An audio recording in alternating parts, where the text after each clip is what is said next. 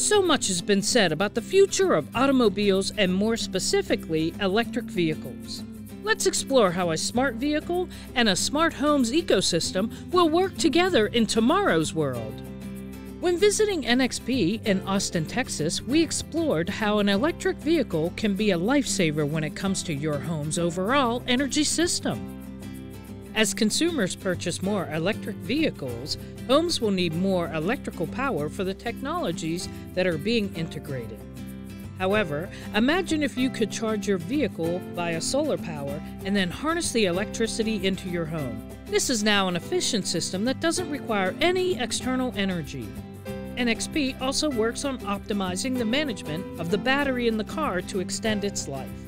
With a bi-directional connection to the house, a house can have a charge coming into the car and then use the storage of the battery to fuel your house if you have a power outage.